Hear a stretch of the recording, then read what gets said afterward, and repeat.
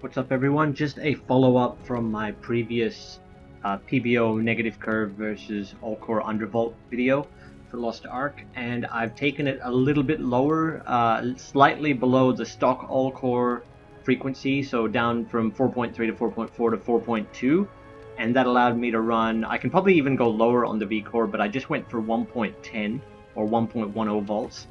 And that got me down into the low 50s, and as you can see here, you know, everything is maxed out. There's nothing, no funny business going on. You can just see all the data on the left for hardware info. We're under 1.1 volts, around 21 amps, and you can see the temperature, which was around 55 to 58 with the PBO and 4.4 gigahertz all-core undervolting.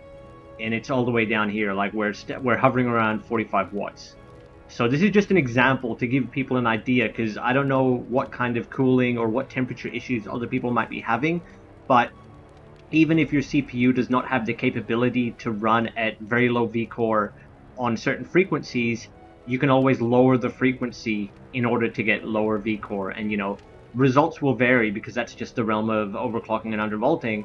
But if you're having a serious temperature issue with overheating or anything like that with your Ryzen 5000 CPU, then this is definitely a viable option until the game gets more optimized and runs a bit cooler. So even though the game is not using really that much CPU, it does tend to run fairly hot compared to other games that are just as intensive, or even like Warzone uses 50, 60, 70% CPU, but I was seeing higher temps in Lost Ark for some reason. So anyway, just showing that here, and I'll just go kill some mobs, just so you can see that the temperature is actually very stable.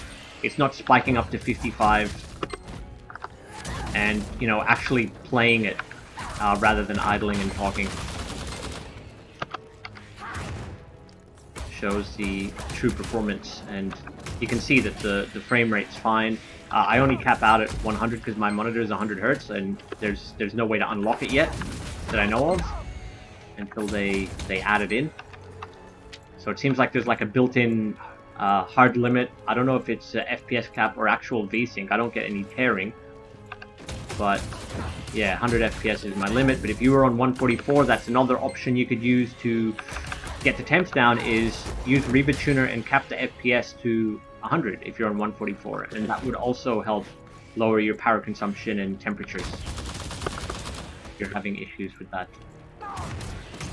But yeah, look, well, it looks like we're around 53 degrees as we get into, it does get more intensive up here, so the temperature does go up, but this is just like a proof of concept of whether there is any benefit to doing it at all, and there definitely is in my testing of this area.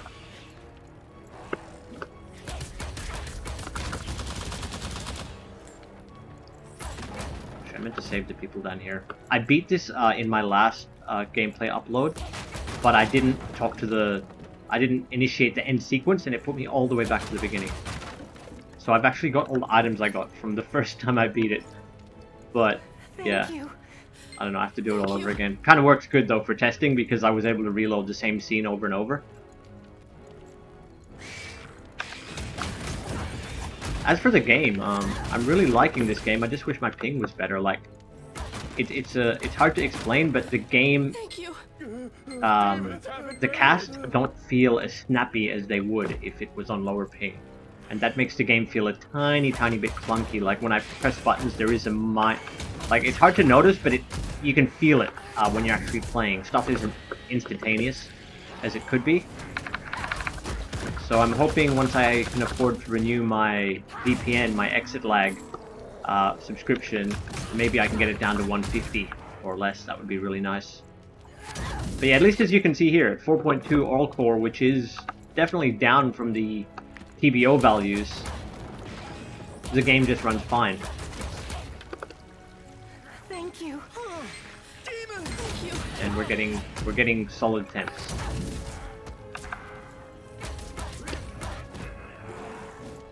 Alrighty guys, well, that should be enough testing. This is just was a demonstration. I just wanted to show that you can get these kind of results with all-core undervolting, and it is definitely better, particularly on the V-core and temperature and overall wattage. I am going into the more intensive area though. I didn't test up here on the other video, So I'm imagining on the other settings, like using 4.4 or PBO negative curve, we would be seeing even higher wattage. Like it probably would have pushed 60 watts, which in the grand scheme of things, that's nothing if you're on really good cooling and you have low ambient temps. But if you're in a tropical country and you're running 30°C ambience and you're not running a top-of-the-line cooler, then things like this can make a difference. Like 5 or 10 watts on the CPU power consumption directly affects the temperatures, and you know your cooling. You got to factor in your cooling and everything. So thanks for watching, guys, and I'll see you in the next video where I'll probably just actually play the game without talking and just enjoy more of this. I actually am really enjoying Lost Ark gameplay, because it brings you in as an ARPG, but in reality, because when you go into towns and stuff, you actually have, it's full-on MMORPG like World of Warcraft, but it's in this isometric view, which makes it feel that it's a nice feeling, and you can zoom in if you just want to see better graphics, like so. Wait, I can't run forward without zooming out a bit, but the thing is you don't have to, so it's nice. Why does Rise look red? Is it tinted?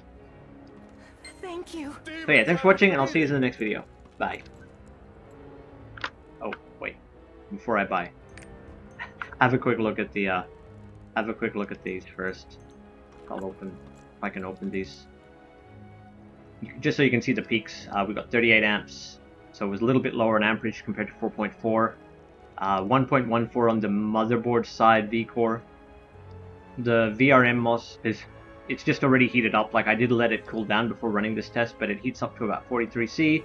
And then the actual V-core on the CPU itself, the CPU SVI2 TFN, which is meant to be the accurate sensor, is staying under 1.9 volts. And that results in a direct, like even the max temp is only 54 degrees at 4.2.